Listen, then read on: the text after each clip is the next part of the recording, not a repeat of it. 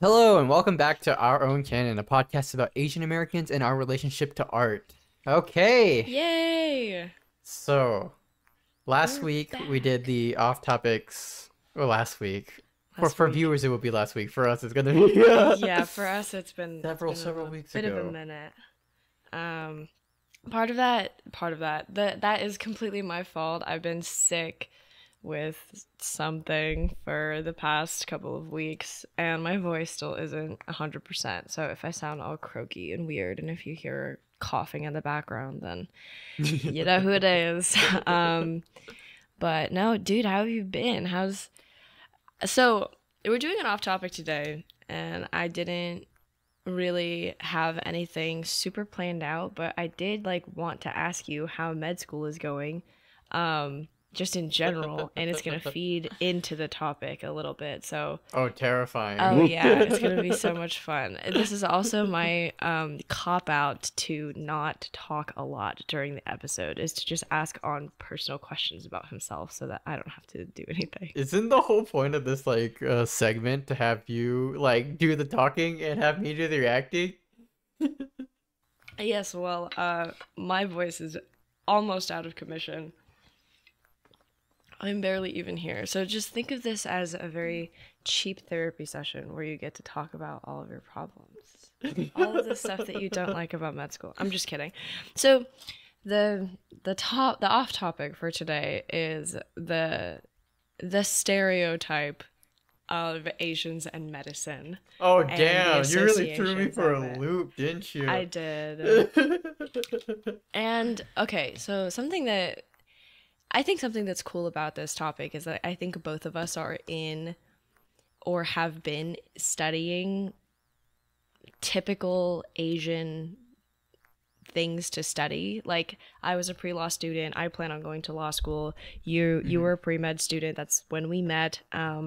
But you know you're also in med school now. I'm Yeah. taking a year off before grad school. You went immediately after you graduated. Um, but I feel like your story is still kind of, it's a little bit off kilter. You didn't major in something that was typically pre-med.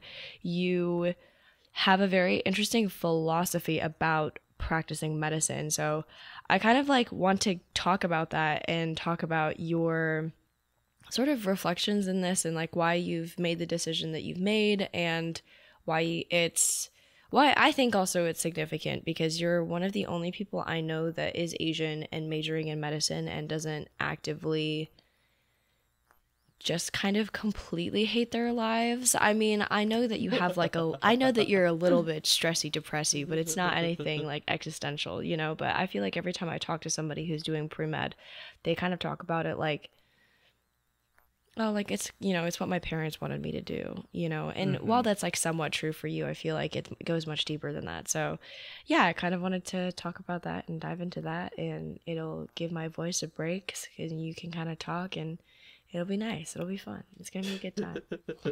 I So don't know if you'll be able to top an off topic again with at least the surprise factor.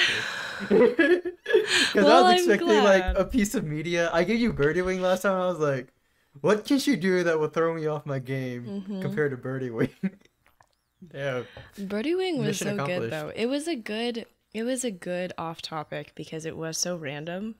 Mm, This kind of feels very on brand for kind of what we've like originally talked about the podcast being, talking about our experiences in reference to the sort of Asian community as a whole and how we feel like we can fit into that and how we feel like we don't fit into that in other ways too. And a lot of times we do use media as a reflection for that. But at the end of the day too though, like our experiences that we live every single day are also part of our own canon, you know.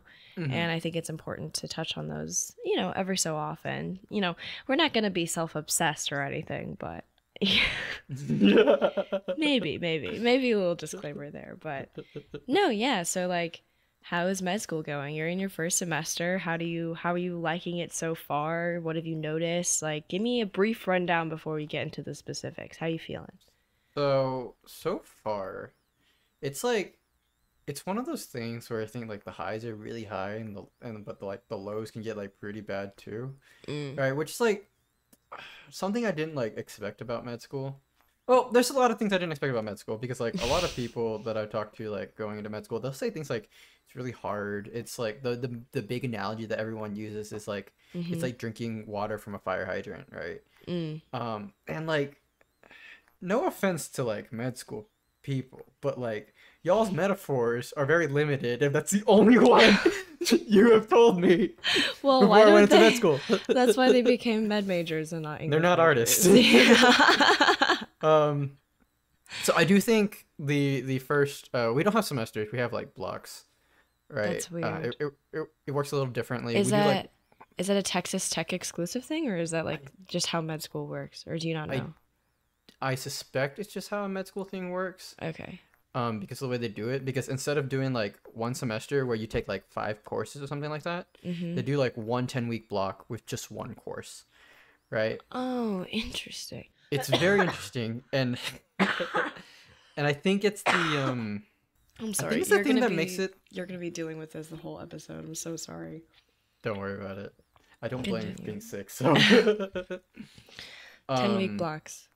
10-week blocks. They might be a little different depending on which course. Maybe it's shorter or longer, but somewhere Mm-hmm. around there.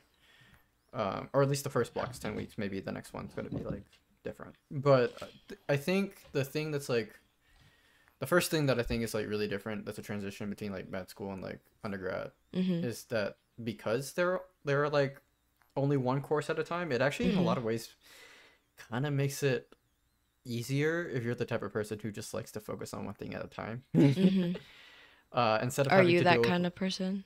Do you yeah, focus on one it thing at a it makes time? me feel so much better. Okay, that's Because fair. like when it comes to like undergrad, right? You're doing like you got a paper for this course, and then you got a test for this course, and you got homework for this, and like whatever for that, right? Yeah. Just being able to just be like, there's one test, it's coming in 3 weeks, that's it. That's the only thing you have to deal with. Like Mm. in some ways does make my life a little easier. Mm-hmm. Like just the lack of distractions is quite nice. Mm-hmm. Combine Distractions with like other school. Yeah, distractions Yeah. are like other like assignments or like the big one that I don't miss at all is getting Mm-hmm. back-to-back tests. Mm. Yeah, I Either bet. several tests in the same week or like tests every week or something like that. That just doesn't happen. Like it's a lot nicer Thank God. not having to deal with that.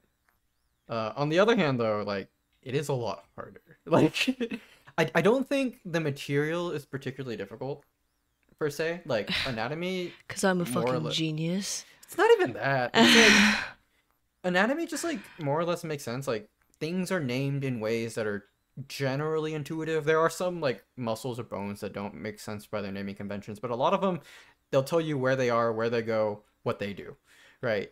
Mm-hmm. Like like the name of the muscle that flexes the pinky is called flexor digiti minimis, which I love. I think it's just hilarious and adorable. That But is really cute. but it's also really functional because it tells you flexor, it flexes, and then digiti, it's a digit, and the minimis, and the pinky, right? Mhm. So like, you know, like the material fundamentally, because of things like that, is not going to be straight up difficult compared to like something we're doing like philosophy, where you're like trying to understand like Kant's categorical imperative, which is like a lot more steps than just Yeah. listening to the name of the muscle. And concepts, like bigger Yeah. concepts. Was that a pun on purpose or not? I You say yes. Say yes. It was on purpose. See? No, See? I think. I know it's a pun you did on purpose because you'll laugh at your own pun if you did it on Shut up. purpose. Stop exposing me. I have like the same reaction to my jokes that dads have to their jokes. I'm like, I'm so fucking clever. I'm so funny. No, I think that's actually fascinating because I would agree with you. I think like one of the things that is frustrating about studying things like philosophy and literature that don't have mathematical or Mhm. let's call them formulaic answers, right? You can't Yeah. just plug something into something else and make it work for an essay, right? Especially if like your professor is somebody who really likes playing with theoretical stuff. That's just not Yeah. really something that you can play around with oftentimes because you'll have assignments that are based on ideas, and you have to infuse these ideas with your own ideas, and you have to make them original enough. And like plagiarism is also a thing, so it's like you have to really kind of think about what would make something original.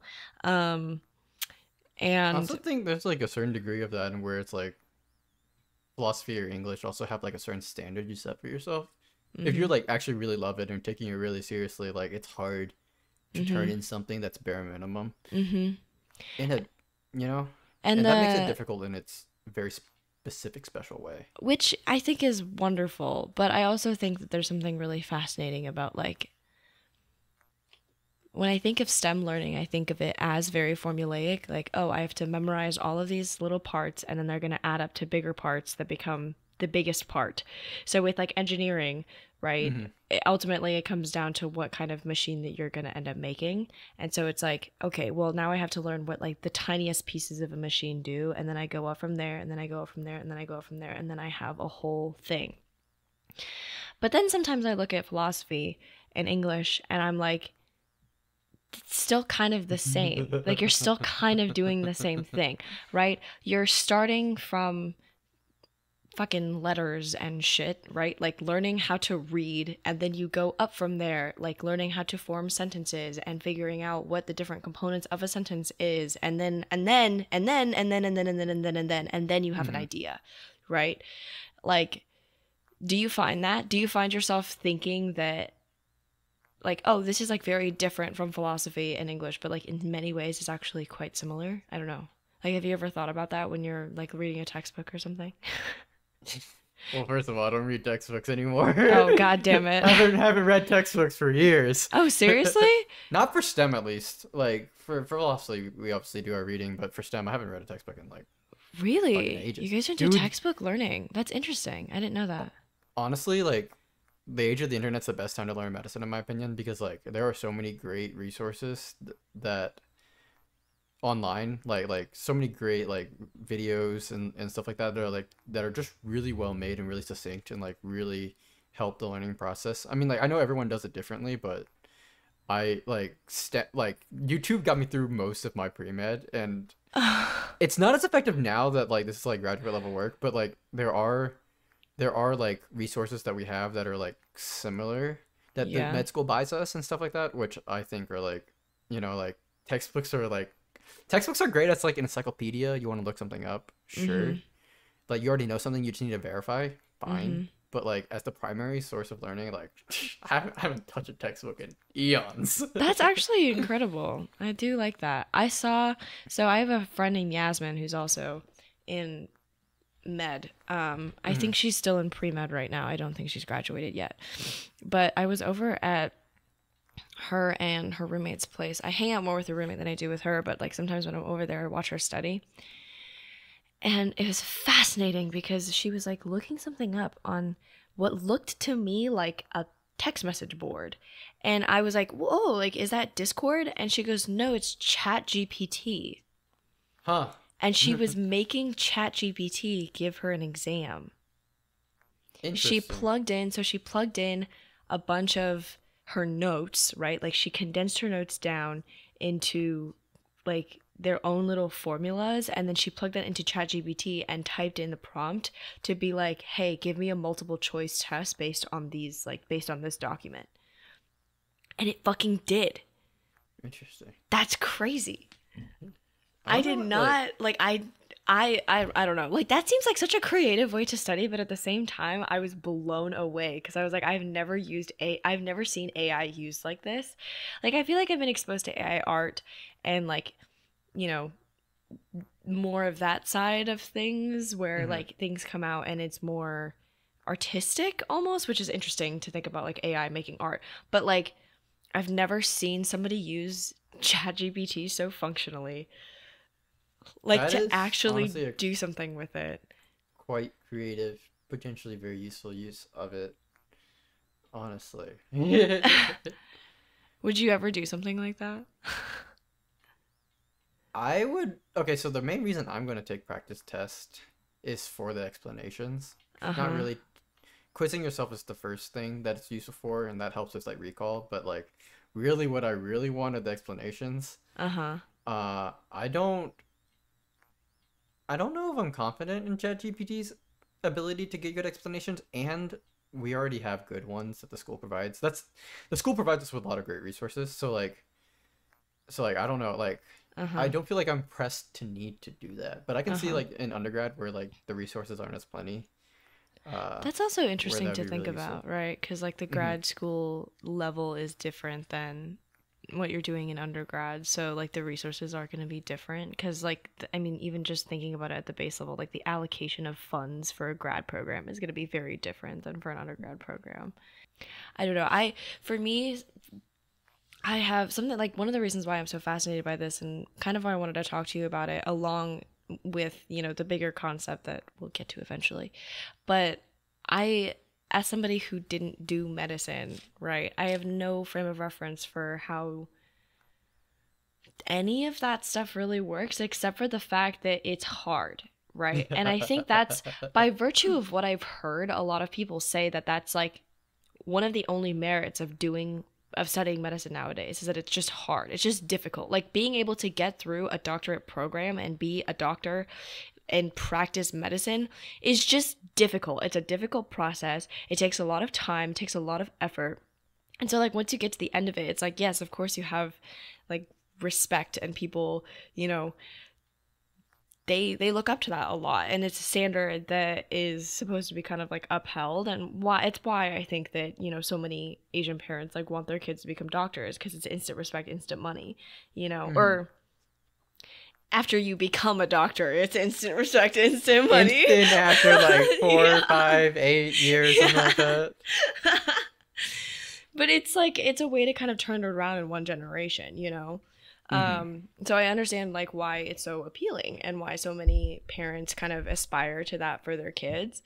um so switching gears a little bit into that, I guess, like do you like when you were in high school and stuff, was pre-med like what you wanted to do? There are a lot of really complicated feelings about my relationship to like medicine, pre-med, whatnot, Mm-hmm. and I do want to write more about that in music and whatnot, and so I guess this would be the test bed figuring out these ideas. Mm-hmm. Precisely, using art to make more art. It's a good For idea. real. So I think like in high school,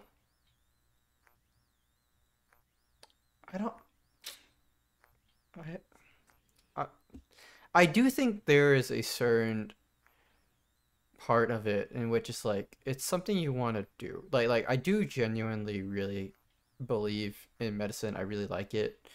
It's something that I'm not only like good at, but also something that like I enjoy, right? Mm-hmm. And I really just like the aspect of like interacting with patients and helping people. Like even outside Mm-hmm. of medicine, I like that like that those are Yeah. things that I value a lot. So like as a career choice, it does make a lot of sense for me in particular. Mm-hmm. But there also, I can't deny, is also a part of it in which is like growing up, like I don't want to like say it's like the stereotypical way because I do think my parents like eased up on it a lot more than like I've heard some other Asian American kiddos Mm-hmm. speaking about their experience with it. Mm-hmm. But I do feel like there is a certain aspect of it, partially from parents, but also partially from society, in which it's like it's kind of the only choice, Mm-hmm. right? The fact Mm-hmm. that it worked out for me, that it's something that I do excel at and like and believe in is Mm-hmm. helpful, but that doesn't really erase the fact that like growing up, it didn't really feel like there were that many options, Mm-hmm. right? It wasn't until like late into undergrad then that I really that the world really opened up for me and like the options became like it made more sense that there were options. But honestly, at that point, like that was like senior year of like undergrad. Like that's really late to figure that out. Mm-hmm. So there was like a certain sense of it like going from high school to like undergrad for a long part of it where it's like yeah like I don't know what else I would have done if I didn't do this. Mm-hmm. Right, like what are the options? It's like medicine, law. I can't be a lawyer, trust me. Like the fact that you can is a superpower that I do not have. Trust me, I can barely do it too. It's fine.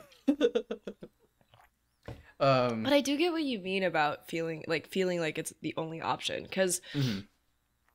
And I think that's why, and we've talked about this so often, right? But that's why representation is so vital. And this is something that Hassan Minhaj talks about in his comedy special on Netflix called Homecoming King. He's like, because of the of Eurocentric representation in most forms of media, like when you want to do something as a white person, even just by virtue of like, you know, even if you are skilled, right? You know, whatever. You just get asked less questions along the way, is how he phrased it, right? He's like, people just don't, like, if you're a white guy and you're in a band, people are like, yeah, of course. If you're a white guy and you want to become a librarian, people are like, yeah, of course. You're a white guy, you want to become a doctor. Yeah, of course. You're a white guy, you want to be a president. Yeah, of course. If you're an Asian kid and you want to do music, that's like, it's considered so interesting, and people are like, they have so many questions, and they're like, whoa, like, how do your parents feel about that? And it's like, why does that matter? Like, would you ask anybody else that question if I didn't look the way that I did? You know? Yeah. And I think by virtue of that being like the thing that people ask questions about, it's like, yeah, no, we don't have as many options because people don't see us in these ways. They see us in very particular ways, and then it translates into the way that they perceive all of us and what choices that we have, and subsequently it affects the way that we view ourselves, because it's like, well, everybody else thinks these are the only options for me, that means those are actually the only options, you know? And yeah, like, so when you first, I guess, realized that you did have other options, right? Did that strike? I mean, I'm sure there was like a balance of sadness and excitedness, but which one were you more like, what do you associate more with that situation? Do you associate it more with like, oh, that's like kind of sad that like I didn't realize that I had all of these other options like until now? Or were you like, fuck, I have so many options that I didn't realize until now, you know? Like, which one, I guess, is more accurate to the way that you were feeling? I made a whole album to talk about that. You've listened to it. I there's did. your answer. I think it's like, it's a lot of both, honestly. Like the sadness definitely. Something that like I thought about a lot when making the album. That it didn't really make it into the into any of the songs in the way I wish it would have. But the starts of it are there, and I'll probably revisit the idea, right? Is that like the line between my life and the options that I have, or at least I felt I had at up to that point in my life, to colonialism, like became like really clear, really really abundantly clear throughout the process of like figuring all that out, right? It's because like, as you were kind of like talking about earlier, like white people in America don't get questioned when like they want to do things, and that's the same as like Asian people in like Asia, right? Like, you know, like it's really interesting watching anime sometimes, because like, you know that they're Asian people, and especially like something like Fruits Basket, where they have like that one like episode where like they're talking, it's like family career day, like they bring their families and they talk about their future plans and whatnot. It's really interesting to see these like Asian characters throw ideas that aren't particularly what you expect from Asian people, at least in America, right? And like I was writing, and like it kind of all started clicking together. It's like that was something that kind of was stolen from us, right? The ability to truly dream, right, was stolen from us, right? Direct links between colonialism to now, right? That was stolen from us, and like that, when I figured that out, like that made me sad. Also made me very angry. That made me sad. I hope so. I mean, right? Because like I, you know, I talked about in one of the songs, like the French left Vietnam like when my grandma was still alive. Like my grandma saw the French leave Vietnam, and then the Vietnam War happened, right? And that might have been a little bit of American colonialism. Let's be honest. We have thoughts about the Vietnam War, right? We have many thoughts. Yeah, and that directly led to like my parents being refugees, and like growing up in America is very different than growing up in Asia, right? A lot of like the societal like See, like I think a lot of the discourse about Asian Americans and their relationship to like medicine and like law and stuff like that are really focused around like tiger moms, Mm-hmm. right? And parents and things like that. And like I do think to a certain degree that's true, but let's take one step back and ask them, why do they act like that? They act like that because they've been put in situations in which like they put into survival situations in which they have to think about things like that, right? In which like the only way that they can see upward mobility for the coming generations is through these paths, right? Mm-hmm. Not being put in those situations, I'm pretty sure they would loosen up a lot more. So the Mm-hmm. question is, why are they in these situations, right? Mm-hmm. The answer is colonialism. At least Yeah.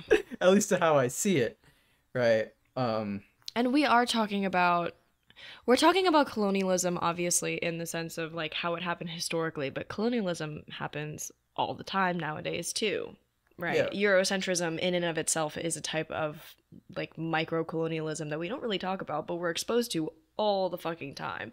I mean, I don't know. Like, I think it's so.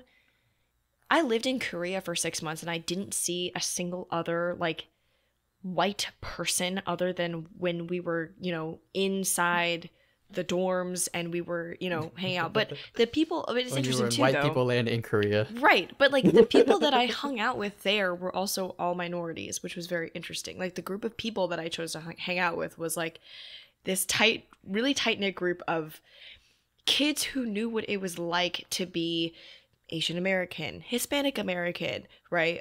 Like even European, like American is an interesting thing to think about. Like Hmm. having lived in America for a couple of years after having lived in Europe for your whole life, like that is a kind of migration that we don't often talk about. I mean, he's still white, but like you know what I mean, right? Like a group of Yeah. people that is used to being out of their comfort zones. And there's nothing wrong with the fact that I hung out with, not white people, but I do think it's interesting that like I basically spent 6 months not seeing a single white person, and like my entire outlook on life changed when I was in Korea because I was exposed to people who looked like me, talked like me, you know, had the same parents that I did, grew up where I was born, right? And had such different aspirations and such different outlooks on life than I did because I had spent so much time in America just trying to figure out how to like fucking fit in that I didn't realize there were like, other Hmm. possibilities out there to do other things. But it's so true. Like the way that we are conditioned, specifically in like American schools, the American public education system is such an interesting dynamic of like violent socialization. Like being in public school in America, you are socialized so particularly.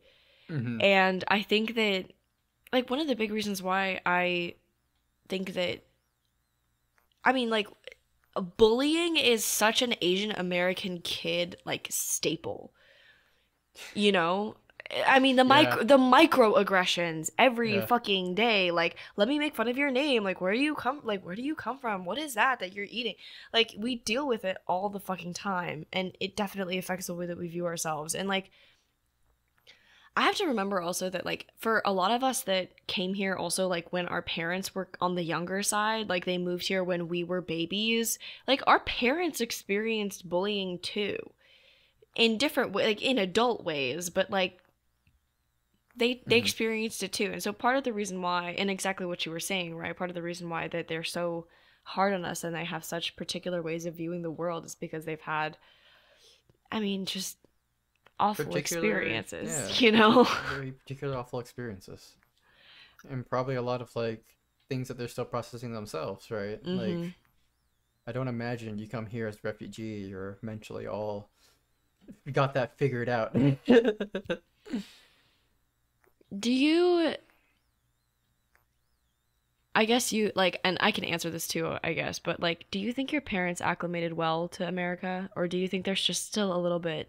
Because those parents that like come to America and then you're like, oh, like you bought into the American dream for sure, and like it actually makes you happy, you know?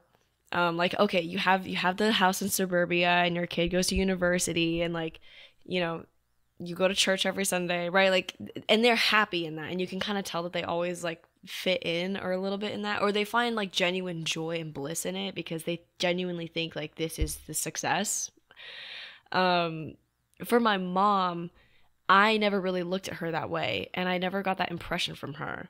Because for me, my mom came here early in life, but also later in life. Like, she went to college in America. So, like, in many ways, she was socially conditioned in Asia, but she had, like, in some of her most formative years, she was in America, right? Mm. So, a lot of times I look at my mom and I'm like, oh, you're an American.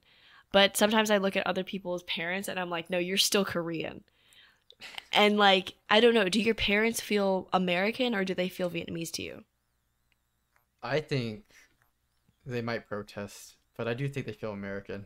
Really? Interesting. Yeah. Well, my mom and dad came here like one of them was 10, one of them was 13 when they came here, right? So like your mom, they had like a lot of formative years here, right? And I Mm-hmm. also think like the American dream like kind of did pay off for them in a lot of ways, Uh-huh. right? Because like they came from like war torn, like my dad grew what my dad was born in the middle of the war, right? So like Yeah. when you go from like literal poverty to like having anything, Mm-hmm. right? It's going to inherently feel like it worked out for you, Mm-hmm. right? Despite all the fact that there is inherently going to be an upper limit to I think what they can accomplish, Mm-hmm. right? What minorities can accomplish in general, there is going to probably be an upper limit to it. I just feel like their jump from it, from literal poverty to where they are now, like it feels relatively really large. So they genuinely feel like it's all paid off. I mean, I do think that they do understand that there are like certain things and like they do have certain reservations, but I think in general they seem to have a pretty positive outlook on it. Mm-hmm. Whereas like me growing up, like American, like born in America and growing up with these ideas that feel a lot like wider, right? Because like when people talk about like their dreams and stuff in America, all that rhetoric is pointed towards like honestly like white people who like can actually like have the wide scope to be able to achieve all those things. But you as Yes. like in a minority, you absorb that anyways, right? So you start to think like, wait, I that those are things that I can do, and then you very quickly learn that you can't, right? Yeah. Or that your options have suddenly become really limited, even though you've grown up with this like American dream rhetoric that says that you can do all this, right? Mm-hmm. And then you hit that wall, Yeah. right? So I don't think anything's changed between my parents and my generation. It's just the fact that like the way that we've like been socialized and conditioned growing up, they got to see a lot more upward mobility than like I get to, right? So in comparison, like I think that's what gives me like a more pessimistic outlook on it than like my parents would. Mm. I don't know if I explained that well, and I probably could No. do it a little better, but I think I got most of the ideas through. No, I get it. I get it. I also think exposure is important. Hmm. I think the way that America was marketed to a lot of our parents is still the way that they look at America. And even though Hmm. they experience microaggressions and racism and bad things that happen when you are a person of color in this fucking country, right? Like, the list goes on and fucking on, right? Like, any of the number of things that you've experienced living here, not looking like the norm, right? For whatever reason, it's like our parents pay, they just kind of like pay it up. Hmm. They're like, well, I'm here and, everything else is like somewhat fine. So it's like, I'm not really going to complain about this because it's just really not my problem. Like, it doesn't bother me.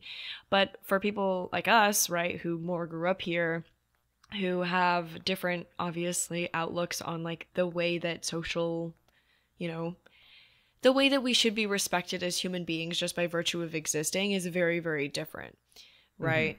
Um, And so I guess bringing this a little bit back closer into like what we were talking about before with like, medicine and doctor and, you know, I guess in your experience for what you want to do with your, doctorate later in life, how do you think your your vision of being a doctor compares to the vision that your parents have of you being a doctor. Because I feel like there's two different kinds, right? Like sometimes I look at people and I'm like, no, you just want your you just want your kid to be a doctor, not because you want them to help people, but because you want them to like make money, right? And like Mm-hmm. obviously there's gonna be a little bit of that in like everything. Like your parents want you to be successful, right? They don't want you to struggle over having to pay for shit, you know? So like, you know, with my mom, like she of course like she loves the fact that I want to be a lawyer because it's academic and because it's, you know, all this good stuff, but also she's like she's not upset by the fact that it's an occupation that will make good money for me, right? But like for you, I guess, how does that image of it kind of differ from how you envision yourself being a doctor and occupying that space and occupying that job and having that degree under your belt? Like, how do you see that in your future, and how do you think it compares and contrasts to the way that your parents envisioned that future for you? It's a very interesting and nuanced question. I know. Uh, I'm very good at this. I think part of so if you like, I don't know how it is with other like Asian American kids' parents, but I do think that there is a certain degree of it for my parents in which they do genuinely like the idea that like I get to like help people in it, Mhm. right? At least like my mom in particular is really big on like helping people where you can. She's like of the she has a very strong religious persuasion, right? Mhm. That if God gives you talents, then you have uh I say moral obligation, but I don't think it's as strong as a moral obligation as much as just like a a passion, and like it is partially obligation, but also partially just like trajectory, I guess. Mhm. Speaking of spiritual things is difficult. But my mom is very Fair much enough. of that like religious like philosophy, right? Mhm. So there is a certain aspect of it which is deeply rooted in the fact that she thinks that like this is genuinely just something that's like you like you can do it, you should do it, it'll probably make you happy, that type of stuff. Like helping people is just a net good that you should do because you can. Mhm. Right, and I think that's part of the reason. That's part of her vision of me as a doctor. Uh, Mhm. I do also think and kind of understand that there's a part of it that's rooted as a direct response from my parents' experiences living in. For my dad, it was during the war, and my mom was right after the war, Mhm. right? In that, like, they genuinely lived an experience in which they did not have financial stability, right? Mhm. It's very hard to know where like your next meal is coming from, and things like that. So I do think there is an aspect of it too that's not really about making good money as much as it's about making really stable money, Mhm. right? Having a Because like stable career. Yeah. mhm. Because medicine as an industry, for a whole host of reasons that that's honestly a different topic, is a very stable career, Mhm. right? And I think that's like one of the things that they find so appealing about like medicine in particular, but also like on the side like law and things like that too, right? Which Mhm. are like kind of careers that like if you're invested in the status quo, almost always are going to pay well, or are almost always going to be like foundational bedrocks of like the country, right? Yes. You're never going to Um, be out of a job because people yeah, are you're always never. going to get hurt and people are always going to be in trouble with the law. uh, and I think that's like, and I think if you compare that to like my idea of like what medicine is, it's like Mhm. similar but also like different, Mhm. right? I do still like the altruistic aspect of it is really important to me. I don't particularly follow the exact same philosophy as my mother about like that, but I do think that's like a particular value of it, Mhm. right? The altruistic aspect for me is a little different. I just like maybe we can talk about that later, but No, yeah, um we can talk about it later. and the financial aspect I find a little different because like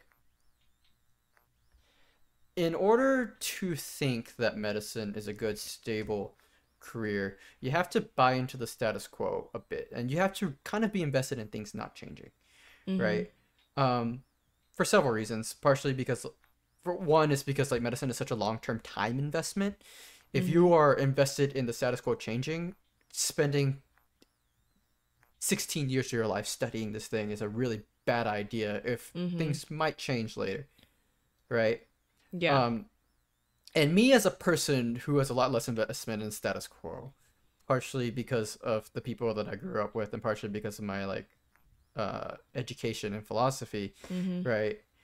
Have to kind of let go of the idea that like medicine is like,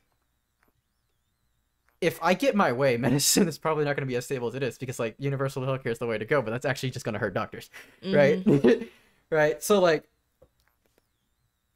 it's a complicated dissonance for me understanding the fact that like medicine's a very like high paying stable job and building a lot of my future ideas about what I want to do off of that, Mm-hmm. while also having to also make sure that I don't get too lost in that because I genuinely believe with all my heart, and I know a lot of my colleagues may disagree with me that like universal like healthcare is the way to go, Mm-hmm. right? Um, and I don't know where that resolves, but You don't have to know that now, though. yeah, but I think that's like a very it's a difference in between the way that like my parents look at it, right? Because like Mm-hmm. given that we do like accomplish something like universal healthcare, like medicine probably will be a lot less stable and like it will probably be a different vision than what like my parents want from it, Mm-hmm. right? Uh, yeah. So I guess that's a long way around your answer. I kind of love that though. I don't know. I think being able to pick your brain on stuff like this is so vital to me just as a person because you and I had very different upbringings. I feel like Hmm. our parents are very different people. So it's like we share so much of what I believe is like the quintessential, this is what growing up Asian feels like. Like we've talked so much about that and we have so much in common with stuff like that. But so one thing that I find really fascinating is my mom never really pushed me to be a doctor. Hmm. Which is why I find that stereotype so intriguing because it's like for me, I don't really think it's a bad thing, but like apparently it's something that's worthy of mockery. Like I remember the first time somebody made fun of me for that. Like they were like, "Oh, so like is your mom a tiger mom?" And I was like, "I mean, like kinda." And they were like, "Well, like what does she want you to study? She wants you to study medicine, right? She wants you to become a doctor." And I was like realizing that he was making fun of me, and I was like, "Why are you making fun of me for that? Like why is it something that's worthy of ridicule?" And I guess it has I don't know. I guess it has something to do with the fact that like tiger parents are lame and they don't want you to have fun, but also at the same time like all of that is rooted in like your parents just want you to be successful. Like they want you to be stable. They want you to have a good life in general. And like I think that applies to most people's parents. What I think is fascinating though is the way that it sometimes like that how that behavior translates into the way that they treat their kids and their futures, right? Hmm. Because they want the future to be so certain and they want their children to be on such a specific path because they think that path guarantees success that they like forget that happiness is like also a key function of human like existence. And so like they'll push their kids to the point where they're just fucking miserable, right? They hate what they're doing. They don't want to be here. But it's like, oh fuck, like my parents are paying for school and I have to be here because this is what's been expected of me my entire life. And like I think it's possible to find genuine happiness in that and do it the way that you're doing it, right? Where you were like, well, this is something that I'm gifted in. This is something that's gonna like allow me to help people. And so like, yeah, of course, like was I pressured into this? I wasn't pressured into it per se. I guess like I don't know. Do you feel like you were pressured into doing this or do you feel like it was like, this is an option for me and I guess I'm good at it. So like, yeah, sure, like I'll take this path. I don't think I felt like fresh. I do know that there are some kiddos who genuinely do feel like they were pushed into it. Yeah. So I don't want to discount that. But for my particular experience, I don't feel like I was pressured into it as much as all the other options were kind of just non-options, Mhm. right? Because like the way that it happened a lot with me was that like you would say I want to be a doctor, right? And they'd be like, "Great. Here's all the great things about it." You would say I want to do something else. I want to be a musician, right? Uh-huh. And then the conversation always turns into, "Well, think about these problems involved in this career." Mhm. Right? And the thing that's being omitted here is the problems with being in medicine, right? Mhm. Med school is very difficult, but like that never that never comes up. Like, it's always a thing that you know, Mm-hmm. right? That medicine's going to be difficult, but isn't anything difficult, right? And I Mm-hmm. think that's somewhere where like the dissonance between our parents, especially the ones who aren't in medicine, are kind of like aiming the trajectory, right? Kind of don't Mm. understand is that like, and I think Yeah. this is where a lot of Asian American kiddos get in a lot of trouble, Yes. right? Is the fact that like the genuine difficulty of it is downplayed so much, and then you get there, right? Mm-hmm. Several things happen. One, it's just really hard. Two, Mm-hmm. if you don't like it, Mm-hmm. that's a miserable existence. Mm-hmm. Like I cannot imagine hating something so much and spending so much of your life with it, Mm-hmm. right? That genuinely is a miserable existence. And there's also the fact that like social stereotypes play in, right? Like I talked about it in I've talked about it before, I'm pretty sure. Mm-hmm. It's the idea, it's the catch 22 of like either either like do good at medicine and then have no options, right? Or don't do good at it and now you're like a defective Asian, right? Mm-hmm.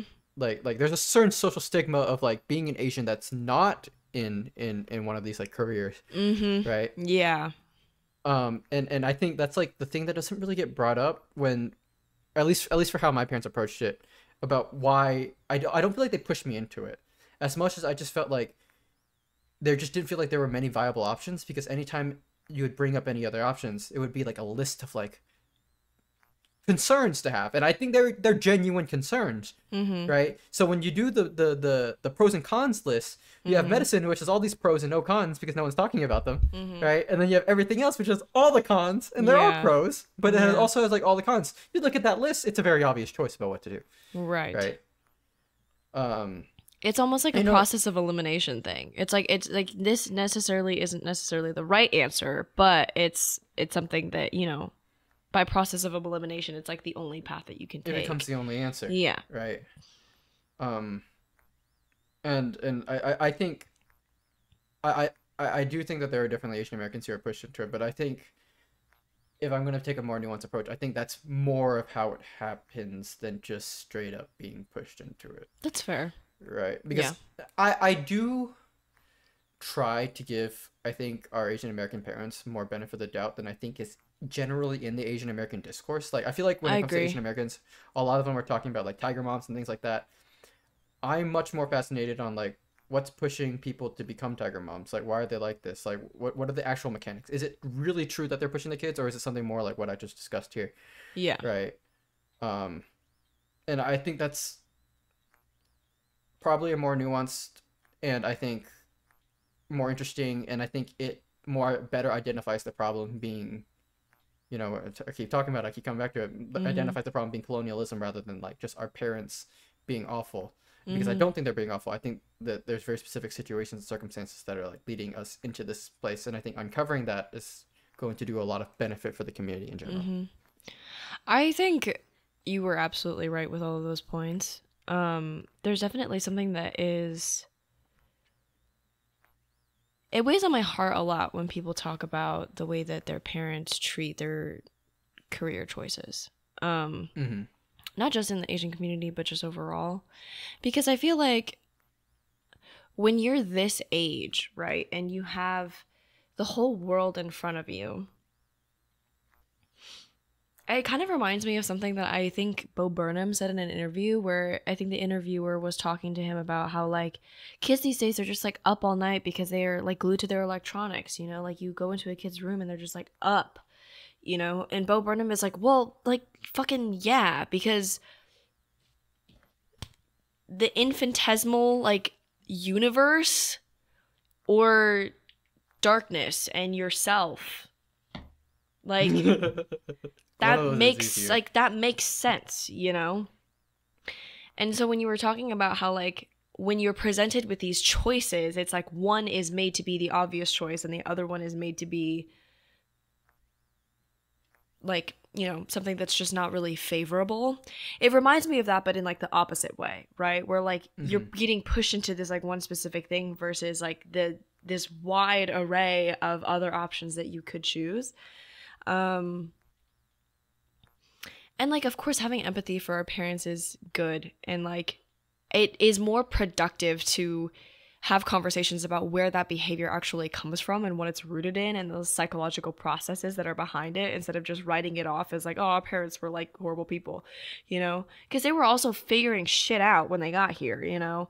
And when they were growing up, they grew up with us, you know, in a foreign place where they didn't really know, you know, everything that was going on, and they were just trying to like make it. And in a lot of ways, interestingly enough, it's hard for us to empathize with our parents about stuff like that because we have never been put in that position, because the life that they fought for is one that we get to enjoy. Mm-hmm. Just by virtue of having been here for longer, you know, or like for more of our lives than they have.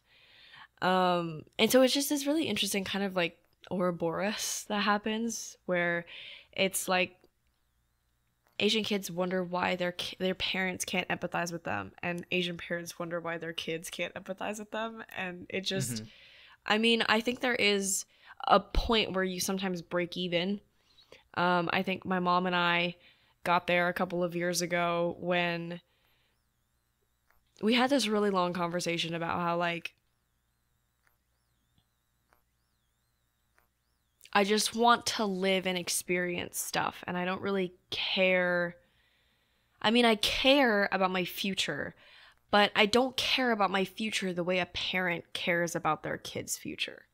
Yeah. You know, in the way that it's like, my mom lived for me. She lived, breathed, ate for me for 18 years. And then all of a sudden, I was supposed to be my own person that like did my own thing and had to figure all my own shit out. My mom's like, no, my idiot child who used to eat their own shit does not know what is good for them, does not know what is right.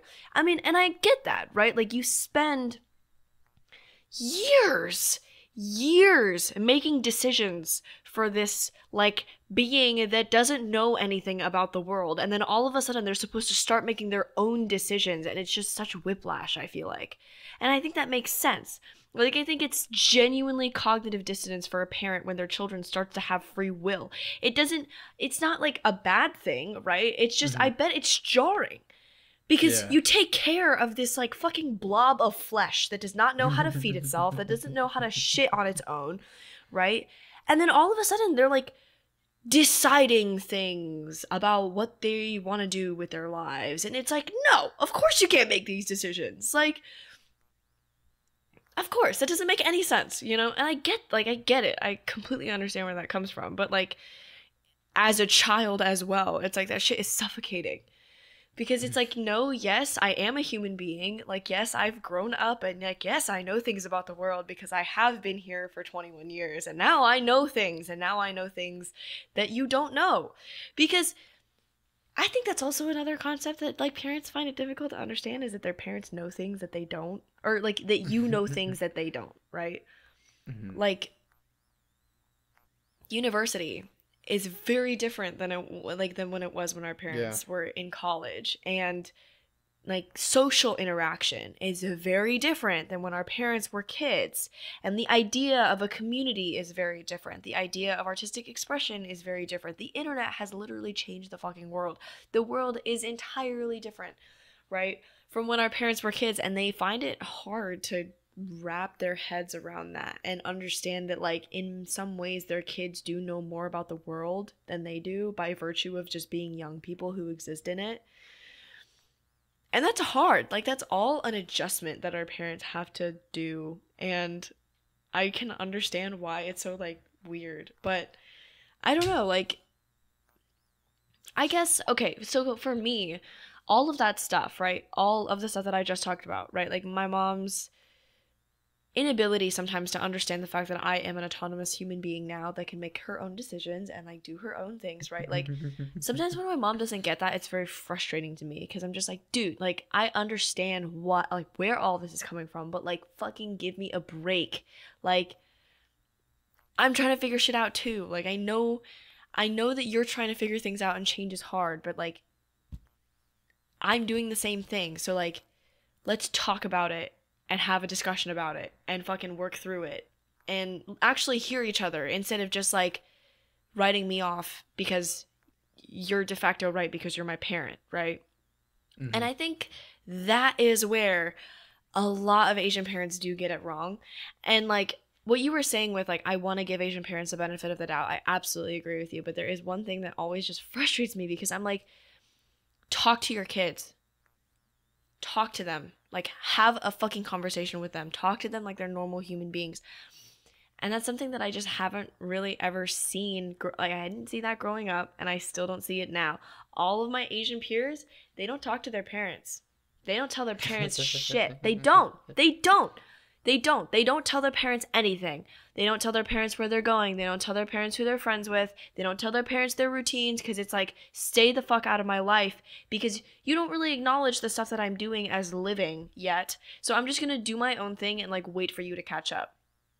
Mm-hmm. That's what I've kind of found that Asian kids tend to do when they're like having this kind of I don't want to say conflict, but it's like that's the natural course of things if you don't talk to your children. Is they just kind of like slowly drift away because it's like I'm not going to cuz again, like from the time that we're about teenagers, right? Like 15, 16, and we're like, dude, listen to me. Like, this is how the world is now, and this is how I'm trying to operate in it, and this is how it is. And, like, I'm sorry that you don't understand that, but, like, this is genuinely what I'm going through, and I'm trying my best to explain it to you. You do that enough times, and then it just kind of starts to feel, like, counterintuitive. Because it's like, why am I trying to explain what I'm feeling to a person who already assumes that they know what I'm thinking? Mm-hmm. Right?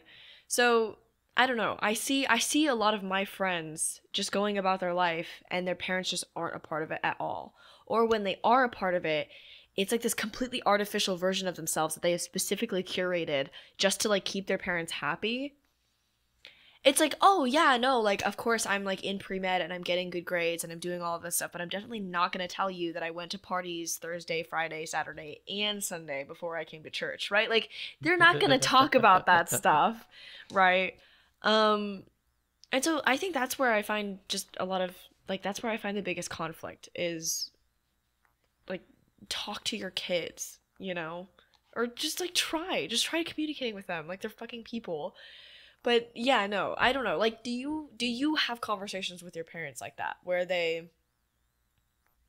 you were talking about something that you're going through, and it's like, yes, I am a human that is dealing with this, and your parents are like, you are a human that is dealing with this, and they talk to you about it, like you're actually going through it, or do they just kind of like brush it off as like, well, whatever, like he'll grow out of it eventually. I think I genuinely have like a pretty good relationship with like my parents.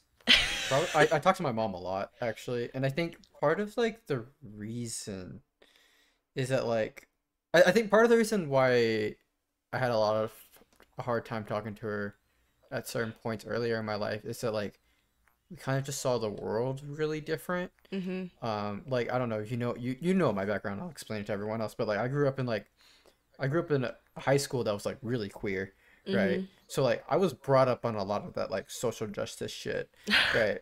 That And then I went to social college, justice shit. and I went to college and I studied philosophy, right? And like I know our school does a lot of analytical philosophy and whatnot, but Mm-hmm. I do try to keep genuinely in touch with a lot of like social movement philosophy, civil rights, workers' movements, things like that. So I see the world fundamentally very different than my parents do. And I think that was a really big source of tension when trying to like have conversations with them because like you're just like screaming into like you're just like trying to explain to them like the world is this certain way and it's awful in this and it's scary. Please, someone affirm to me that it is scary like that, Yes. right? At least that's what I wanted a lot from my parents, Mm-hmm. right? Just to like, just be like, hey, like this like life is really hard and Mm-hmm. it's scary and it doesn't Mm-hmm. make sense. Mm-hmm. Please just, I don't even need you to fix it. I just need you to accept that it is, Mm-hmm. right? And accept And that I'm feeling this way. uh, and a lot of the frustration was them bouncing off that, just being like, "You should feel lucky, right? We have Yes. done so much, we've provided so much, right? All those Yes. things. The medicine's actually not that hard. Just suck it up and deal with it. Things like that. Yeah. And then 2020 happened, and I think something really interesting happened that I think was a really big breakthrough for like my relationship with my mom in particular, is that like my mom was really receptive during the George Floyd thing to listen to both me and my brother, Mm-hmm. right? We grew up around like queer people, minorities. We having these conversations about why these things happen and the nature of how the world functions, and her getting to see an example of that happening. It's Mm-hmm. irrefutable, Mm-hmm. right? If I'm talking about like things like this before, it's just how I see the world versus how she sees the world. But now there's this whole thing, Mm-hmm. right? And she also has like a lot of like minority friends and like African American friends and things like that. So her between her talking to them and us, and she started to realize, wait, we do know something about the world. Mm-hmm. My mom has told me this several times, where it's like I've actually learned a lot about you guys. I've learned a lot from you guys about like how the world works, right? And she may not agree with everything, but I do think that like was a really big breakthrough moment and really opened up a little bit more of a shared world view, Mm-hmm. right? Now when I say the world sucks, she might not always agree with it, but she can see some reasons in which I would like move in that direction, right? Mm-hmm. Like She sees the validity in that she statement, sees the even if she validity in doesn't it. feel it. Yeah. Yeah. Because like it was hard to go through, I think, that and really engage with it and not come out with a little bit more understanding with it. And I know some people shut their brains off and don't want to engage with this what they call it in the media, like racial reckoning. I don't know. Like I feel like that term is just so weird. No, but you're right Uh though. So many people mhm, just like they did not understand what was going on. And I was just like, mhm. dude, it's literally plain as fucking day. I do not understand. Really? Really? You don't understand this? Like, oh my But god. also on the other hand, I think authentically engaging with it, it's hard to come out and not at least have somewhat of an understanding. And I don't think at least I don't think everyone who has engaged with it completely has bought into all the things that actually need to be done Yes. in order to fix these problems, That's but there true. is a little bit more of an understanding, and that may not be enough to change the world in ways that needs to be changed in order to solve this problem, but that was enough change, I think, in order to have a conversation, to have a little bit more of a shared worldview with my mom that like makes these conversations a little easier to have. Mm-hmm. Yeah. Oh gosh, I feel That like was a for lot. no, you're right. But like everything that you're saying is clicking for me, and I think that makes a lot of sense. With my mom though, I guess something that was different with my relationship with my mom was that we did talk about a lot of stuff. Like that thing that Asian kids do where they don't really talk to their parents. My mom and I never really did that. I mean, obviously when I was a kid, like I hid stuff from her because I was just like, this is weird. Like I don't want my mom to know about this, right? But like as I got older, I found myself being like,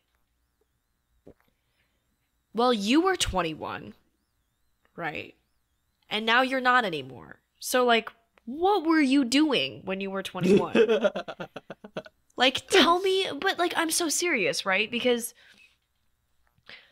I think it's so fascinating to me. Like and this is something that actually happened, right? So like in the 80s with the big hippie movement and everything, right? There was a bunch of young people who were just like, well, like fuck the man, right? Like the man fucking sucks. Like fuck the government. They're sending off all of our like young people to war. Like fuck all of this shit. Like we're fucking out. And then like there was this big old wave of like do whatever the fuck you want. Like love everybody, blah blah blah. And those same fucking people became Republicans later in life and are now denying rights to the same people that they used to fight for when they were kids. Mhm. And like sometimes I see my mom doing that shit. Cause like the program that my mom used to like come into this country, the visa that she had doesn't exist anymore. Mhm. And my mom thinks it's like very easy to get into this country because that was her experience with it, right? Like she came here for college and just like stayed, right? Because that was like a thing that you used to be able to do. And now like you can't really do that anymore. And she doesn't understand that. And so like whenever I talk about immigration and I talk about how like we need to be letting people into this country because they are escaping things that we have never even thought about. Like we need to be letting war refugees into this country. We need to be letting people who are like victims of gang violence from Mexico come into this fucking country. Like that's important because people's lives are important. And like my mom will do the fucking thing where she's like, well, like, I mean, they could do it the right way. And I'm like, no, stop it. No, that's not a thing because it's just hard for them to wrap their heads around the fact that like they have had experiences now, right, that are considered privileged, because they look at our lives and they're like, your life is so much more privileged compared to my life. But then they find it hard to look back at where they came from and be like, oh fuck, there's like a ton of other people that are in the same position that I used to be in. And now I just don't have empathy for them anymore because my standard of living is different. And it's so frustrating to me. Not that I'm saying that my mom was a Mexican refugee, but like Yeji, but like when you're Hispanic? Surprise. No, but like it's so Well, we're gonna have to change the intro to this podcast. Oh no. No, the entire premise of the show has to change. But you know what I mean, right? Like where someone goes through something and then they look at other people who are going through the same thing or are having somewhat of a similar experience and they just like lack empathy for it because the way that they experienced that thing is different. Like my mom is an immigrant in this country, but her immigration experience is not the immigration experience. So when I try to explain immigration experiences to her, she already has an idea in her head of what it's like. And so trying to explain it in a different way is like, it's just impossible sometimes. And sometimes it genuinely feels like that. But other times I'll have like genuine conversations with her about how like she used to do cocaine in college. And I'm just like, wow, like You're outing your mom. I'm like, maybe my mom is a human, actually. Like maybe my mom was a human being. Damn. But I don't know. I think in many ways the Asian American experience is such a rich,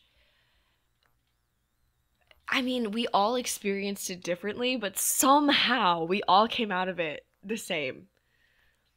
You know, like your relationship with your parents is very different than my relationship with my mom and like my dad, right? But like we also get what, like, you get what I'm saying when I talk about stuff like this. And I get what you're saying when you talk about stuff with your parents and like the pressures that we experience with like the bullying and the poking fun at the, oh, like you want to be a doctor when you grow up, or like, oh, you're going to be a lawyer that's like so Asian, right? Like I know exactly what you mean when you talk about that and struggling with it. But also we talk about kind of the individual, like more, we get into the details and the nitty gritty of it. And I'm like, actually, that's very different from the conversations that I have with my mom. Like my mom and I did not talk about George Floyd when it happened. I don't think our conversations would have ended the same way that you and your, like, I don't think my mom would have walked away from those conversations with the same like ideas that your mom did. My mom has a very rigid understanding of like what racism is like in this country. And she did, like, she just isn't, like, it's, again, with the immigration thing, like, she's just not perceptive to the way that I perceive racism in this country. And it's really hard to have conversations with her about stuff like that. And so I just never do. So, like, so again, like, when you say your mom said that she understands more about the world because like you and your brother have kind of introduced a different aspect of it to her. I don't think I've had many conversations like that with my mom, but I've had conversations with my mom where I'm like, oh, like my entire vision of like getting old and humanity and like morality and religion and marriage and like really, and sex and like really personal stuff, like that is the stuff that my mom and I kind of really get into. Which I don't know, I think that's interesting. I think that's weird. Maybe it's also because like you're a boy and I'm a girl, and so like the stuff that we just talk to our moms about is gonna be different than like we're gonna bring gender into this, guys. No, but like I don't know, do you like find it interesting when I don't know. I find it fascinating when you're like, oh, I talked to my mom about like XYZ and this is what we came out with. I'm like, that's fucking incredible. Like, I don't know. Do you ever have moments where like, I'm like, this is what my mom and I talk about. And you're like, that's fucking weird, but okay. Like, I don't know. I feel like, I don't know. You see a lot of difference in it, but I see a lot of echoes of like the same thing. Maybe not in particular, like in the particular details, but like, I don't know. Like, I don't feel like the things are that different. Maybe that one conversation that we had was like a little different, but like all the other things that you like listed, like generally like are there, right? I Hmm. feel like most people who like have a decent enough relationship with their parents who can talk about things like that, you know, like Do you know, like, you don't have to name them by name, obviously, but like, you were talking about kiddos, right? Which I love that you're saying kiddos because I just think that's very endearing. I refer to myself But as a kiddo too. yeah, I It's not mean that's me derogatory. too. Yeah, no, I get that. Um, but kiddos who have parents that are on the more like I'm gonna use the word aggressive side of things when it comes to pressuring them into stuff. Hmm. Like, do you have a horror story about that? Like, do you know somebody who's like gone through something with their parents where it's just like, whoa, that's kind of crazy? Because I do. I have like several where I'm just like, I I think do. that constitutes like domestic abuse, low key, just because like okay, well, do I you, do. yeah, Yeah. yeah, yeah. Yeah. No, it's scary. It's scary.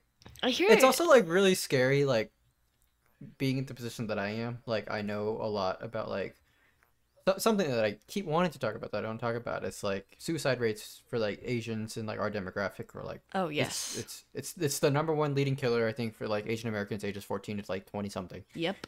right? Like I know that. I study it. That's part of the whole like Medicine thing. project. No, not in the medicine. It's part of the podcast. It's part of the music. Like Ah, well, yeah, that it's too. very deeply integrated with like the artistic philosophical side of my life. Yes. Probably should medicine too, but we'll do that later. So it's very interesting um to see it kind of like start to happen, right? Like there are some times where things are happening, and I just want to like it's so clear to me what's happening, Mm-hmm. right? And it's so horrifying that it's happening, but it doesn't feel like the parents in those situations see it. And I think that's like this should be this actually could be like a short film horror project, whatever. But Write it there's like down. this We'll work on it. there's this intense like horror of knowing where this trajectory is and watching this parents like keep beating their head against it like Mm-hmm. it. Okay, I guess I'm gonna have to go into specifics because it's not gonna make sense if I don't say specifics. But like You don't have to mention anything too detailed, but like, yeah, there, we can talk I about honestly I'll go into specifics, but I feel like this is a general enough experience that like you won't be able to tag anyone on it. But it. like there's this like kiddo that I know who like whose parents really want them to do like the whole like medicine thing. I would even argue this is more being pushed than what I say of having no options, right? Mm-hmm. This is probably more explicitly being Oh pushed. yeah, no. And like Which happens. this kid is clearly depressed, right? Yes. And you know the statistics, you know how this works, you know that the end point of this is that you might not have this kid anymore, right? Yep. Like they actually might just kill themselves, Yep. right? Mm. And it's so asinine watching their parents keep just throwing the whole just study harder thing Mm-hmm. at them Mm-hmm. when you know that like the fundamental problem has to do with that, Mm-hmm. right? And it's watching a train crash in slow motion essentially, Mm-hmm. right? You know where this is going, you know where this ends, you've seen it a million times, Mm-hmm. right? And it's like it's just like this like feeling of like really strong amount of like sadness and frustration and like horror Mm-hmm. just watching it happen. And yeah, like that's one of the it it bothers me a lot in a lot of ways. All right, like you know, like I don't think that's something that we talk about enough, and I really want to write a song about it. Yeah. I do think me in my position of where I am, actually being able to have survived the pre-med system in medical school now, right? Mm-hmm. Getting to accomplish a lot of what a lot of these Asian American kids can't, and not having to deal with the disappointment that some of them are going to feel from themselves or their family or society puts a lot of survivor's guilt on me sometimes, Mm-hmm. right? There is a certain amount of like, even though I do have feelings about how like difficult this is, and like how in probably a more perfect world I wouldn't be doing this, Mm-hmm. right? There is also a part of me that's really grateful that I made it and can survive it, and knowing that other people don't, right? Mm-hmm. It's a big reason why I do a lot of the art, you Mm-hmm. know. Um, yeah. That's so, that's very profound. I think that Hmm. we,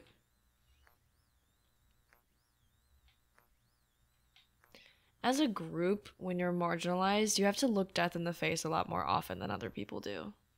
Hmm. Whether that is brutalization, whether that's exactly what you're talking about, like people taking their own lives. It's a kind of violence that comes from,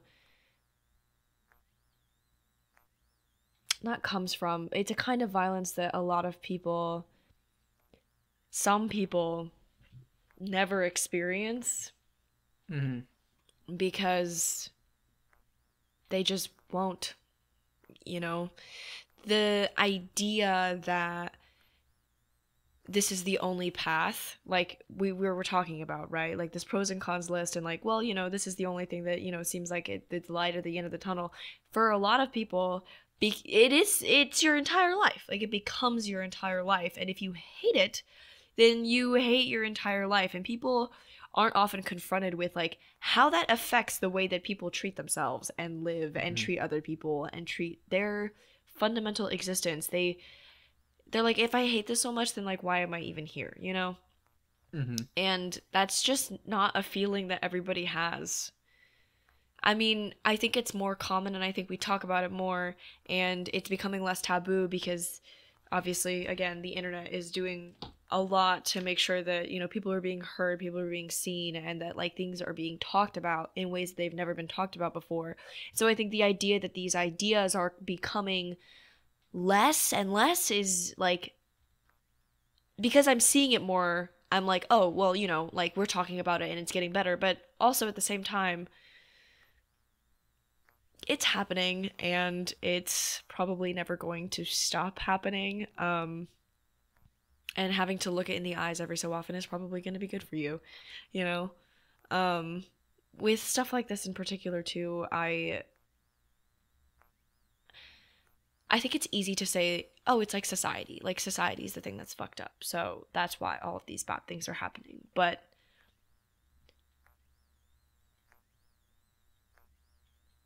I have to really introspect about stuff like that sometimes because I find myself I sometimes I have thoughts and I'm like, fuck, that's my mom talking.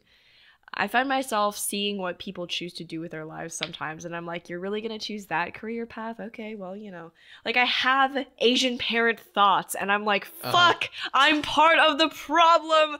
But like, and this ties into what I was saying earlier about how like hipsters became fucking Republicans. Like that's so weird to me. I'm like, how does that happen? But it's because people stop checking themselves. They stop Hmm. having empathy for people that are going through things because they've had it so good for so long that it's like, oh, I don't need to like pay attention to that thing anymore. Or they do the thing again, like when I was talking about earlier with my mom and immigration, right? Where they're like, they have experiences, they've had these feelings before, and then they start to trivialize them because they just haven't had them in a long time. Or it's like, well, like I made it. So like, Yeah. you How hard know, can it be? Hmm. and I don't think that's like, I mean, I look at that and I'm like, that's like not a good thing to do. But then I'm like, how conscious is that? You know?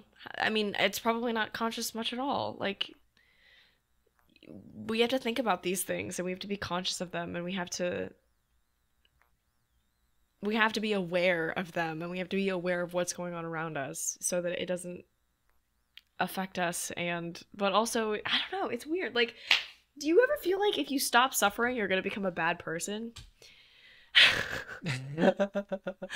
Do you ever think about that? Do you ever think about the people who have become better people by suffering? Personally, for me, I feel like that with art. And I feel like, I don't know, maybe we're like going around in like these big old loopholes and shit, but I do feel like all of this is connected. But sometimes when I write poetry, when I'm heartbroken, I'm like, this never would have come out of me if I didn't go through this bad thing. If I didn't go through this bad thing and I didn't go through this tragedy, I would not have been able to create this beautifully tragic thing that I can now put into something concrete that means something to me. And it wouldn't mean something to me if I hadn't gone through it, and it wouldn't mean anything to other people if they haven't also gone through it. You know, I think about that. I think about what kind of person I'm gonna be if I get that stable career that my mom always talked about having, or talked about me having. Hmm. Um, and I don't know, like you're doing music now, right? So you're doing one of the occupations where people talk about how like, oh, like there's no future in that, or like like how are you gonna put food on the table with that? Like you're doing that thing now, and I guess I'm wondering like, do you ever worry that you're gonna like run out of stuff to write about? So like earlier in like I don't know, I was gonna say early in my music career, but I've only been making music for like a year. Uh, but like at the beginning, I do think that was like a genuine concern because like so much of the music that I wrote was about like racial pain and things like that, and it's still a lot of it is. But I also have learned to free up some of that mental space and write things about things that I like feel strongly about negatively or positively, right? Mm-hmm. Like like like just writing songs about like positive experiences while maybe not the thing that I would particularly want to publish or things that's but there's still things that inspire me that I want to make, right? Mm-hmm. Maybe not, maybe my artistic identity means I won't particularly publish it, Mm-hmm. right? Along with the other things, but I do find that I still want to like I have been able to extract inspiration from things that are positive, which took a while to figure out how to do, but I did. When it comes to suffering though, the thing that like I Yeah. fear the most of losing is not my artistic expression, Mm. but and this is probably not healthy, but it's like enough anger to motivate social change. Right? That's Ah. probably the thing I fear the most is that once I get to the end of like the medicine thing, right? And like life is stable, right? That's why I keep bringing up the dissonance about like a good healthcare system being universal healthcare, meaning that I don't make as much money as I would have in this current broken system, Mm-hmm. right? That's I keep needing to remind myself of it because I do have a genuine fear that if I get too comfortable later, it's going to placate me in pushing for the change that I genuinely think should be done in the future, Mm-hmm. right? That's so Um, good. I can't believe you just I said that. That's incredible. there's this piece of critical race theory writing that I want to do at some point in my life, Mm-hmm. right? That's about um how the stigma of the social expectations that Asians do something like medicine or law becomes an inherent race becomes an inherent placating effect on the Asian American communities in general. It's going to require research, and I think this is just a brief idea, so don't take it like as like a good piece of like fully thought out stuff. No, I'm But following you though. I do want to do research on it later. But it's like if you like the social expectations to push like Asian Americans into like these particular fields, right? Mm-hmm. If you think about all these fields, they're very like status quo invested fields. Things like medicine and law, right? Yeah. Um, engineering and things like that are one high time investment fields. You have to do a lot of education in order to be able to do these things, Mm-hmm. right? And like I said earlier, anything that's high time investment necessitates that you believe in the status quo to some degree, Mm-hmm. right? It would really suck if you get through 16 years and then the world changes on year 17, Yep. right? On year Um, 17. Fuck. yeah. And also like systematically these like careers are very deeply embedded like with status quo systems, right? Like law in particular, medicine has the whole industry, insurance and things like that, pharmacy, very status quo embedded. Law is nothing but a status quo like Yep. profession, right? Because like the law play is predicated on the status quo, right? Yes. Like the status quo makes the law, Yes. right? So by socially pushing a racial minority, it could be any, but in this particular, by pushing any caste, right, Mm-hmm. into these professions, right? And in America, caste is like race essentially, right? Mm-hmm. There's a really great book that I'm reading right now, which makes that argument. Um, you placate a whole political arm of a potential minority movement, right? Because something people don't understand is that like Asians have Asian Americans genuinely did have a strong radical social movement at different points in history, right? Mm-hmm. But if you like consolidate what the expectations for Asians into these particular things that they can do, which all happen to support the status quo, right? Mm-hmm.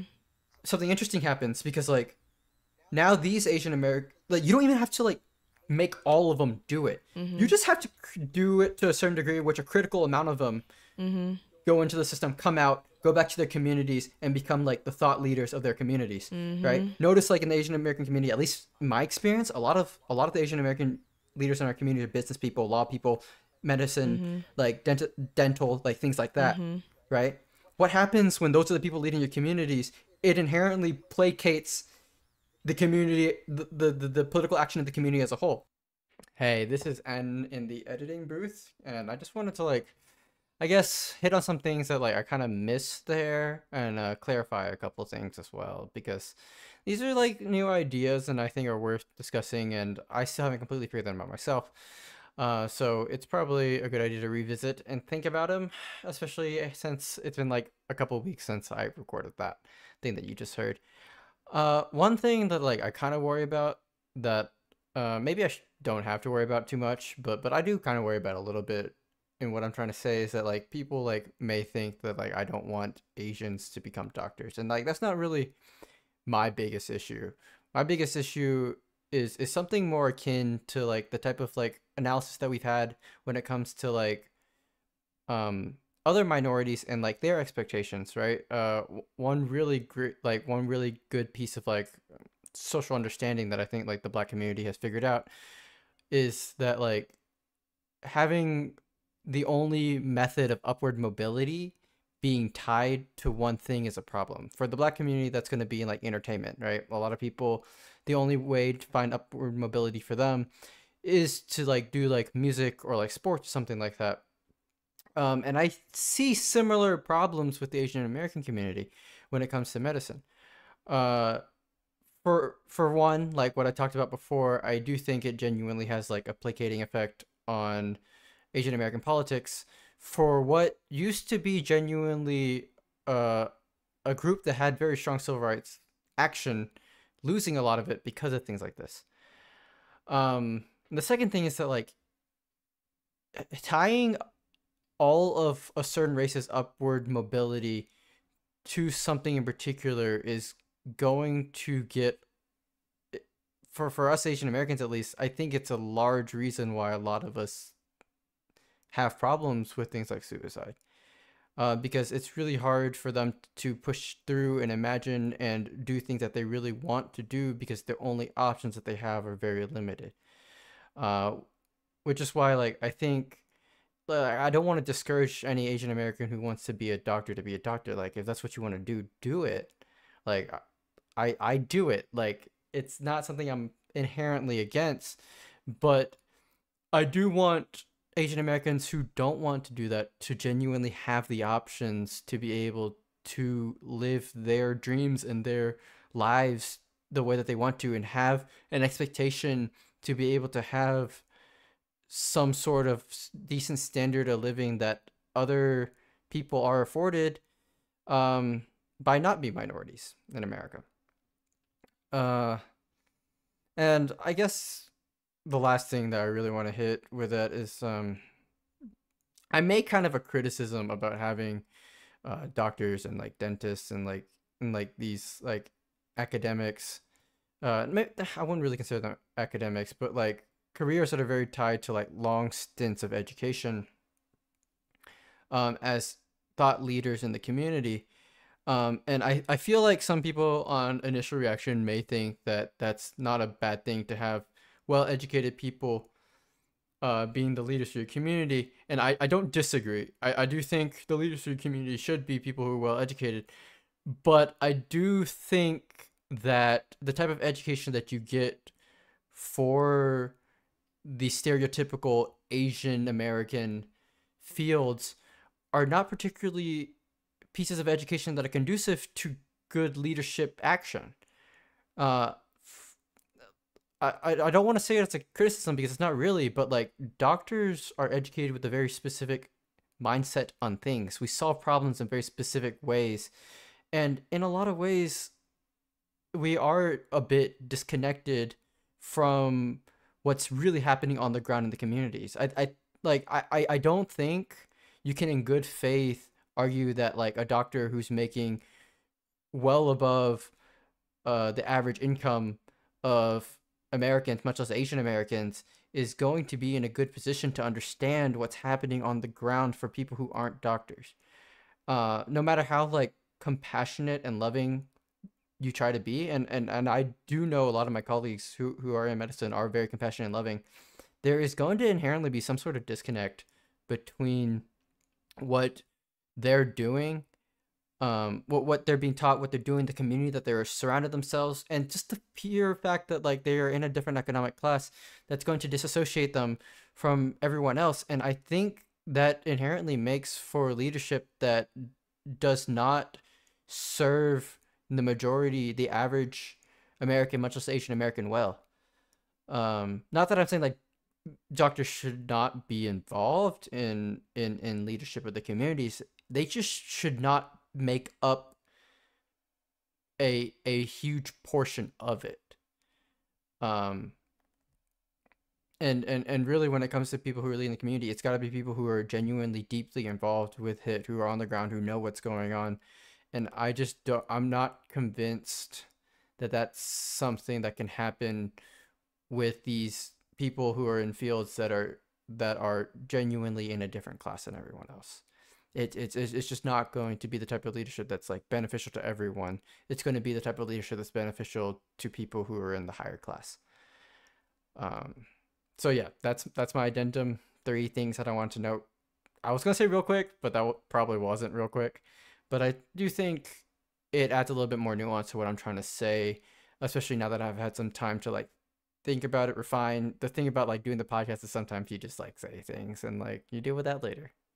Um, but yeah, well, we'll get back to This ties fucking perfectly into the shit that happened in the Supreme Court with fucking affirmative action. Yes. But Yes. but like Yes. this is exactly what like it's actually fucking happening, and like I totally support you writing that research paper because I am fascinated about this and I think it's like a topic that's very fucking important. But like Mm-hmm. you are completely right in saying that getting a whole, you said arm, it's basically a fucking leg at this point. I mean, there's so many of us here, right, in Mm-hmm. America at this point now. Especially if you include like all groups of Asian people, right? I know a lot of people, still there are a lot of people nowadays that are like Asian and then they think just, you know, Southeast Asian or Southeast Eastern Asian? East Asian, We're yeah. Eastern Asians. East. That's the direction. Well, I guess Vietnam's technically southeast, but east in general. Okay, yeah, Yes. like East in That's- general. Like a lot of people still think it's that, but like if you combine all of us, there's a shit ton of us here. And if like you could do that, I bet, because we're technically all part of the same fucking ethnic group.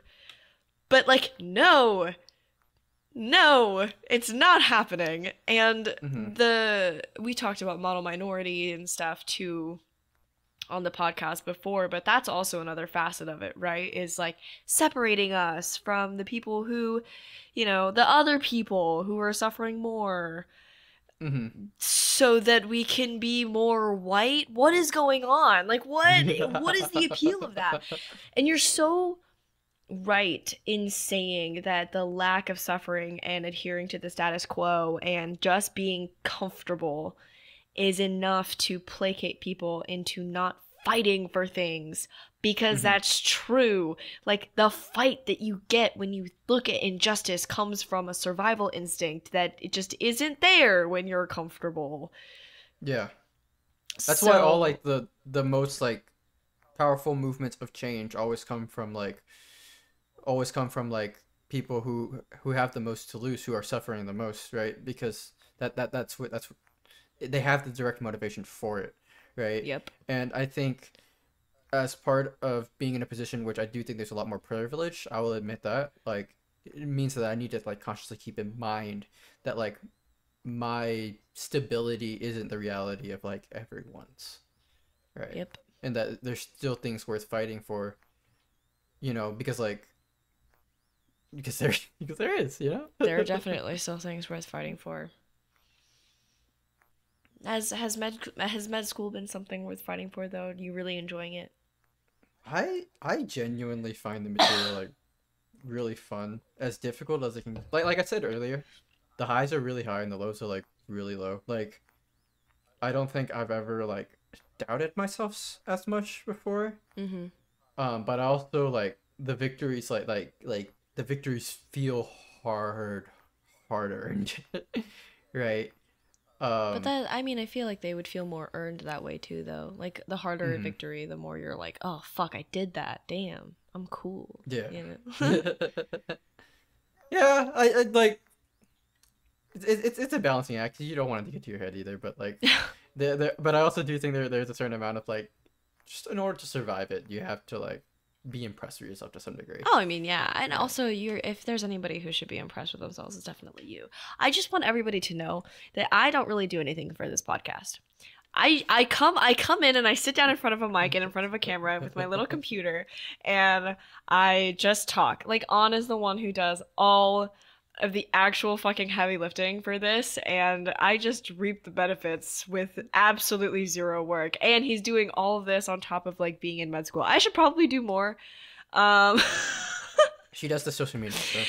Barely though. Like, So I know, literally if you barely. don't see us on social media, it's this is why. my fault. No, yeah. But I mean, like, I don't know. I think that you are a genuinely incredible person, and if somebody deserves to celebrate their victories, it's definitely you. And like, I don't know. I think this all culminates into like,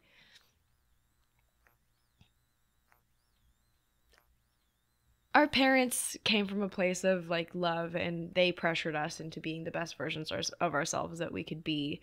And I think whatever form that takes, as long as you are being true to yourself and what you are doing and you do genuinely love it, like, I don't think any parent could ask for more from like for their children, you know?